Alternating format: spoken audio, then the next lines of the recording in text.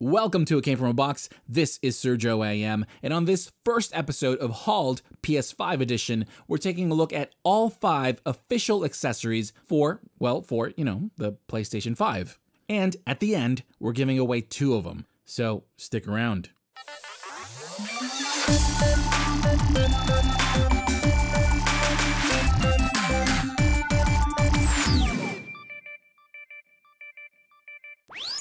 One of the first pickups to consider for the PS5 is a second controller for multiplayer or to just swap it out when one of them dies. And this gen, Sony really knocked it out of the park with their DualSense wireless controller.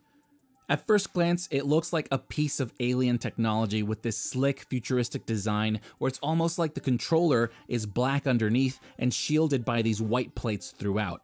Speaking of that white, it's actually more of a pearl, a little grayer than expected, which should keep it looking clean and hopefully prevent it from yellowing out with time. Like any good controller, when you first wrap your hands around it, it just feels right. The handles are what I call gently curvaceous, and they're long enough to wrap all your fingers around. Every button is easy to access, and it has a nice weight to it, which not everyone's gonna like. To match this new look, we now have glossy monochromatic face buttons and D-pad, both which are very responsive and have a nice and short travel distance. Then we have the same buttery smooth, grippy, and symmetrical analog sticks. In between, there's the integrated speaker and PS button. Under that, the headset jack and charging contacts. Back up here, the large, smooth, and clicky touchpad surrounded by the repositioned light bar. At the top, we now have a USB-C port for charging, and inside we have both an accelerometer and gyroscope for motion controls. Now let's talk a few details. In the center here, we now have an integrated microphone, which although it's not the best quality, it sounds like you're talking through a phone. Yeah, this game is actually really fun to just hang out in. But it makes it so more people can access voice chat, which is great for multiplayer. Aside from that, it can also record you right before you score a trophy, which is an awesome way to save those rare moments. Next, instead of rumble motors, here we have dual actuators that are way more accurate to deliver very precise vibrations. Then we have these new, amazing adaptive triggers that use gears and levers to completely change how they feel by providing interactive feedback in the form of tension and resistance. A good example is when using a bow in Astro's Playhouse, where you can feel it tighten as the trigger's resistance increases. It'll blow you away the first time you try it, but if you're not a fan, don't worry, you do have the option to adjust or turn off the feature. Now all that can affect battery life. The DualSense has a 1560 milliamp battery that in our testing lasted about 10 to 12 hours with older games that don't really use those features, but much less when they do, such as with Astro's Playhouse where we average about 4 to 6 hours. One way to help with that is by adjusting the controller settings to either lower or turn off those features, but keep in mind that you can also just use it while charging. Overall, there's a lot of attention to detail here. From the design to the tech, but also with the little things such as the texture on the grips that are made up of tiny micro PlayStation icons throughout. So yes, this is a great controller, and it's awesome to see Sony try something different that still feels familiar. It's exactly what I expect from next gen. One of the easiest and most convenient ways to keep the PS5 controller topped off, especially if you have a second, is with those contacts via a charger. This is the DualSense charging station. It shares the same design as the console with these wavy panels on the sides, that fingerprint magnet glossy plastic in the middle, and textured micro PlayStation icons along the inside. At the bottom, we have strips of rubber on each side to keep it in place, and back here is where you connect that angled AC cable to power it. The way it works is that this piece drops down, which reveals a nub that goes into the headset jack and pins for charging.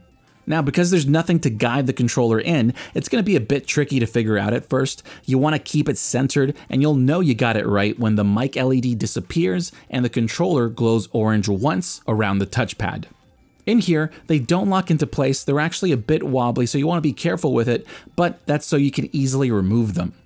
As for how fast they charge, on empty, it should take roughly about 3 hours to fully charge the DualSense controller. So there it is, pretty straightforward, and I have to say, there's something so satisfying about dropping in the controller when you're done playing and picking it right back up to continue. Also, it complements the console so well, so much so that it sort of looks like a mini PS5. Very cute. Games aside, if you're planning to watch a lot of YouTube, Netflix, or any other type of media on the PS5, you can of course navigate around with the DualSense controller, but if you want something a bit more convenient, there's the dedicated media remote. Before you do, quick PSA, check if your TV has CEC functionality, because if so, your TV remote may already work with the PS5, and it's just one less controller to have around. Back to this one. First thing, it's small, at just under 6 inches, and like the console, it's got this slick, organic look with curves all throughout. You've got textured plastic at the bottom, yes, with those same PlayStation icons that the eye can't see. And in the center, we have that glossy plastic that's actually functional by hiding the IR reader at the front and the latch at the bottom to access the battery compartment.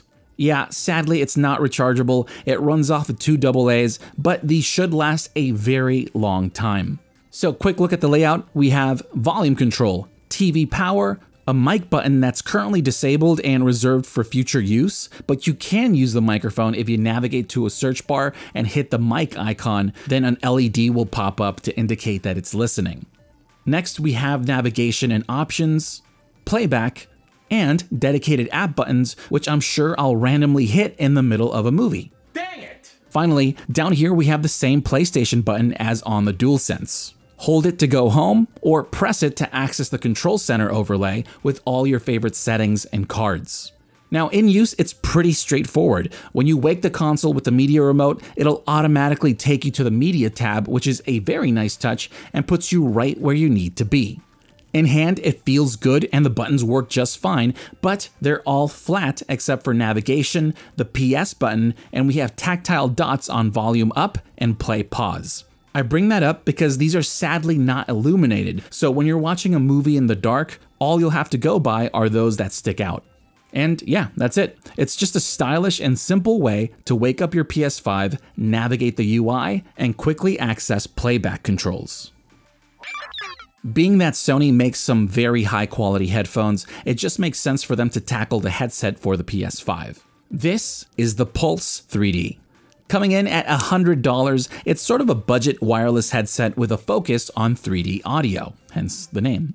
It comes with a USB-A to USB-C cable to charge it, a 3.5mm jack audio cable to use it with other devices such as your phone or PlayStation VR, and a dedicated 2.4 GHz wireless USB adapter that hooks into the console. As for looks, it has a fluid design that wraps around the cups, very unique but not as exciting as, say, the DualSense controller. As for quality, the white band does feel durable, but I can't say the same for the plastic on the ear pads and buttons. Quick look around, this outer band is very solid yet flexible with rubber underneath that's textured in those PlayStation icons.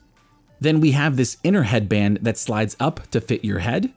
The foam in the ear cushions is soft but sturdy, wrapped in this kind of not so durable pleather material. And they're also set in place so you can't rotate or adjust these. Now on the left ear pad, we have easy access controls. That being a power switch with a status indicator LED off the side, the 3.5mm audio jack to use it with other devices, a USB-C port to charge it, a mute button, a volume rocker with an indent so it's easy to find, a monitor switch so you can hear yourself, and another rocker so you can balance the sound between either voice chat or your game. On here, we also have 2 hidden microphones. Speaking of which, at this price, the mic sounds just okay. Oh, it's my mom. My mom's watching. Hi, Mom. It lacks clarity, it sounds filtered and lo-fi, almost like talking out of a phone, but should be good enough for voice chat, and it's a nice feature to throw in. Now, as someone with glasses, a big head, and large floppy ears, it's actually pretty comfortable. My ears easily fit in there, the headset is lightweight, there's just enough pressure on the sides, and the headband keeps it in the right position. So far, the most I've worn it is about 4 to 5 hours with no discomfort or pinching, which says a lot. As for battery, it's rated to last 12 hours. With normal use, we've only had to charge them every other day or so, and yes, you can use them while charging. Now, the quality of the sound is not worth it for music and movies alone, because in that category, it's flat and lacks volume. But it truly shines for games with 3D audio, which it's tuned specifically for. Quality-wise, it sounds best at higher volumes. It comes in pretty clear and bright with explosive highs, but it does feel a bit hollow within these earpads. As for the experience, environmental sounds make it so you want to walk instead of run to take in everything around you, but that calm is then abruptly shattered in combat with those explosive highs. It's very engulfing, dynamic, and it adds tension to the gameplay, which pairs perfectly with those adaptive triggers. So for $100, the Pulse 3D is a solid headset that integrates really well with both the PS5's 3D audio and the DualSense adaptive triggers.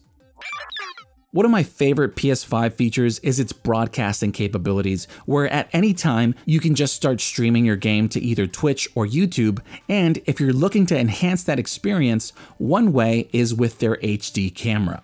As for looks, it has the same futuristic vibe as the PS5, and it's also adorable with these two lenses on the front giving it this kind of face. Waka waka waka waka waka waka waka. The camera is attached to the top of this clamp and can be slightly rotated up and down. Tucked in here, we have an LED to indicate when it's on.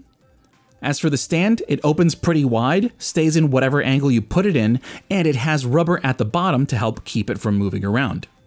Now, you can use it closed on either a flat surface or hang it on the edge of your TV with this lip under the camera. Once hooked up, you then have the option to adjust it in the camera settings, which is a bit tricky. You gotta make sure the room is brightly lit and that you're far enough for it to pick up on your face. Then you have the broadcast camera settings with options to change all sorts of things like the camera size, clipping mask shapes, a chroma key if you're using a blue or green screen, a handful of cheesy effects, as well as brightness, contrast, and transparency. Now, the quality is not that good. Even after adjusting the settings, the colors aren't that vibrant and it's grainy. You definitely need really good lighting, and we'd suggest using the smallest size to hide those imperfections. That says a lot. It would have been awesome if they just bumped up the price to the $100 range with better quality and maybe even a microphone, because this and the PS camera are currently the only options for the PS5. There's no third-party support. So if you want to stream your game along with your face, I'm going to be honest, you're probably better off saving for a capture card and a better quality webcam. So that's 5 accessories for the PlayStation 5. Coincidence? I think not. If you like this video, hit that thumbs up button, and we'd love to have you subscribe and ding the bell to stay notified, because on the next episode of this series, we're checking out PS5 headsets, skins, hard drives, anything else we can find, and that's just the beginning. Now, because we're in a festive mood, the holidays are here, 2 of you will get to pick one of any accessory featured in this video. All you gotta do is comment below and tell us which accessory on this list is your favorite and why, along with the hashtag, it's not white, it's pearl white. Then, right as the new year starts, on midnight, we'll announce the winners on Twitter. Finally, this content is brought to you by, well, you guys. So if you're looking to pick up anything featured in this video and want to support us at the same time, please check out the affiliate links down in the description below. Oh, also, showcase some love and subscribe to our vlog, It Came From a Vlog. Get it? Once again, this is Sergio AM, and I'll see you for the next box. Thank you so much for watching. If you like this video and want to help us out, you can do so by clicking that thumbs up button, and while you're at it, why not subscribe for more content? It's free. We also love to hear you out, so please leave a comment down below or talk with us on Twitter, Instagram, and Facebook. I'm Sergio IM, and I'll see you for the next box.